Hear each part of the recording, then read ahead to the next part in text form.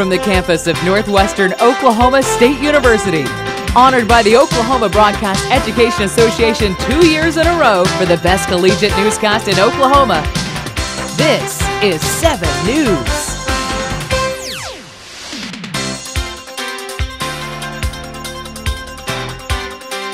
This is a special edition of NWTV 7 News.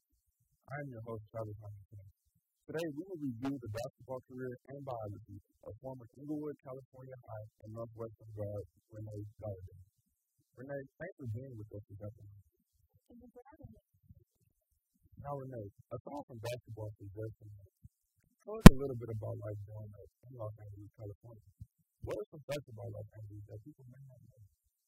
Something that people may not know.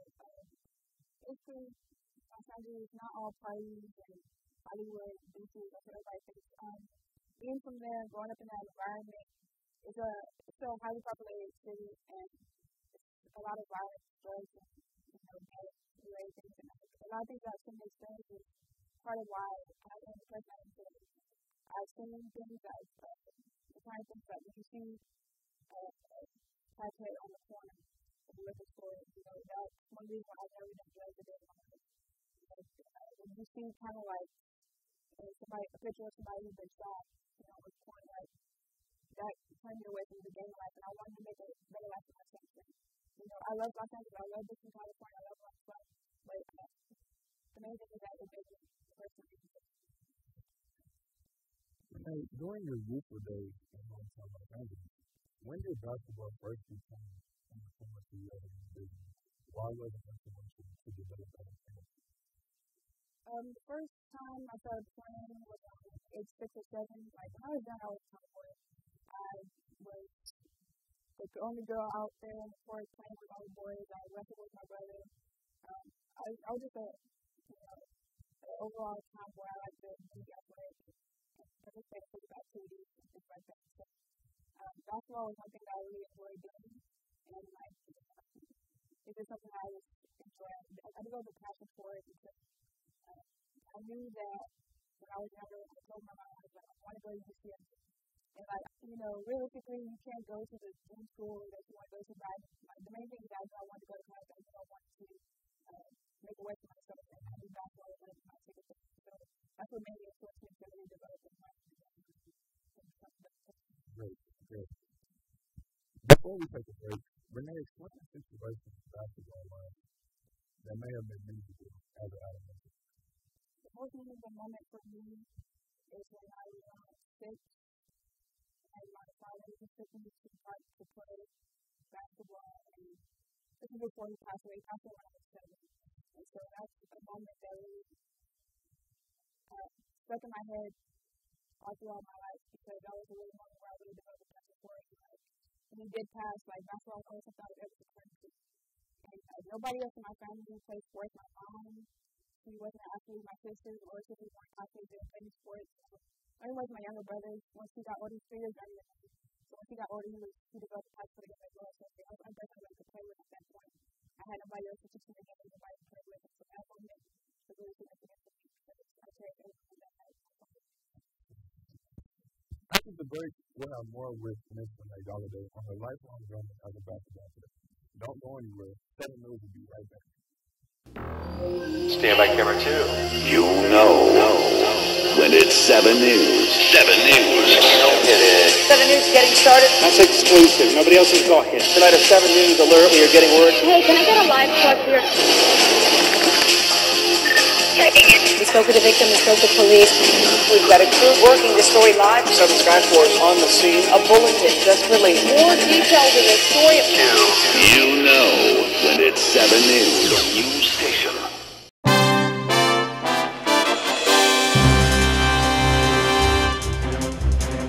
Welcome back to the show. Renee, before the break, you explained some memorable moments of your adolescence days on the basketball court. How did those experiences carry on with you as you made the transition into being a teenager in Los Angeles? As I said, the moment for me was with my dad, and once he passed, basketball was always something I was able to turn to, the passion of mine, and it helped clear my mind. When I was playing, that's what I'm not thinking about anything that's going on in life. It really clears my mind, taking it. And so that was really the favorite one that really pushed me to want to become better player. It's always something out there. How was life as a teenager? I had a good childhood. My childhood was great. My mom did the best she could raising us. My brothers and sisters. And throughout the life, I was happy with that. We moved around quite a bit. And so I went to different schools. I had to make new friends and things like that. Because I was originally, I was in the valley for a while. And then that's when I really started finding myself. And then I moved to my family. Nobody really knew who I was. This person. And so, like, who are you? And so, but my life was great. I enjoyed, how that I had my family. And getting to, especially the things that we did before. You started your secondary career at Inglewood High School in Los Angeles. Describe your experience when you first attended Inglewood. First of all, I enjoyed all 4 years. When I first got there, nobody knew who I was. I moved from Northern Valley, like I said, to the Los Angeles area, and I went to Lafayette Middle School. And when I was in 8th grade, so I went from there and I went to Inglewood. Nobody really knew who I was, so I really had to, make an idea. You started your secondary career at Inglewood High School. Describe your experience at the point of time. First of all, I enjoyed all 4 years there. When I first came there, nobody really knew who I was. I went to Lafayette Middle School 8th grade year. Nobody really knew who I was. I had to develop new friends. It was just a class in high school. Just the whole box. All my experiences were very funny. I enjoyed my time there. The relationships that I built with my coaches and my teachers, I still have those to this day. Renee, during your high school basketball career at Inglewood High, your program was a top program in the state of California. That led you on to a state powerhouse. What were the essentials put in place that they made the same way? The main thing was chemistry. When we came there, there was a main group, 4 group of us that we came there as freshmen. We had the same coach all 4 years. We all learned to play with each other. I had a great point guard. We had great players on the team that played different positions and played no role. And we built that chemistry together. And by the time we got to our senior year, we were able to play all together and come and do something really special for our time. I think the main thing that really brought that to the chemistry is the reaching out to the court, off the court, building that, and putting it all together to go out and championship. Really concerned with other basketball artists from Los Angeles news publications such as OBEA, Los Angeles continue on the claim to keep basketball implemented in the high school team and going to the state title. The first thing was the season when we had a success with my senior year. Before that season, we started to step out and we wrote down all of our goals. I wanted to accomplish for the year. We wanted to win our team. We didn't know if we wanted to win. We wanted to go to the playoffs. We wanted to go to the finals. We wanted to go to the regional state. And so, what I wanted to do is we wanted to take it one game at a time and accomplish and knock out each goal. And it was a really special for me to be a part of that.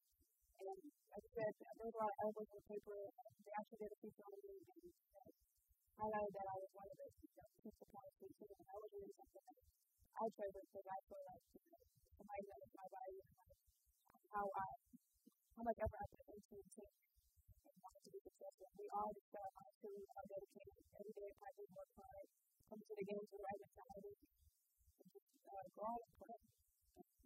We were able to do the special things. After the completion of your high school career at Inglewood, you have several recruiting opportunities, and you chose to sign with the Division I University of Texas to continue your career. What role played into that decision? A lot of it was my coach, my high school coach. He really did a good job helping me to get to the recruit and stuff, and I was so great talking basketball. And so, at that point in time in my life, I wanted to kind of get away. I always enjoyed traveling and being in different places. I wanted to be on my own. I wanted to be independent. So like, they would be a good experience for me to really just, get away from home. I know I would miss my family, but it was something I had to do to kind of enjoy it for the rest of my life. And so, I chose to go there. My main thing is I was able to get a full scholarship. That's something that just don't come down that I like to play and to get my education for my When we come back, we'll wrap up the rest of Renee's stellar basketball career. 7 News will be right back. Stand by camera 2. You know when it's 7 News. 7 News. Hit it. 7 News getting started. That's exclusive. Nobody else has got it. Tonight a 7 News alert. We are getting word. Hey, can I get a live plug here? We spoke with the victim, we spoke with police. We've got a crew working the story live. 7 Sky Force on the scene. A bulletin just released. More details in this story. You know when it's 7 News. The news station.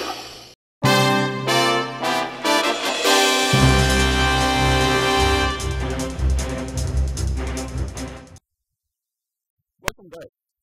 Renee, tell me the factors that led to your decision to transfer from the University of Texas to America. And how you ended up at Northwestern University. What was important for you? First of all, I enjoyed Texas American. It was a good chance for me, a small town in Texas. I enjoyed two guys right there. I was thankful for the opportunity. It was just a situation where I knew what I wanted, and I wanted to play. I felt like I worked, extremely hard and performed. Each time I did get into the game and play, I gave 100%. I would either do something positive for a rebound, maybe defensive play or something. I wanted to, go somewhere and be somewhere where I would, be in a position to be help position. And I felt like it wasn't a help them. And it was a strange situation because only 3 people ended up returning. Another player quit joining the team. So it was a whole new coach. And, it was mainly differences between the coach and the player. But he was a great person outside of being a coach. He really played a part to help us get I was thankful for that. Last season was the last collegiate season at Northwestern University as a basketball. How different was now that the collegiate eligibility is good? What different now? How was it? Life is always good. I'm the type of person that I feel like every day is a blessing.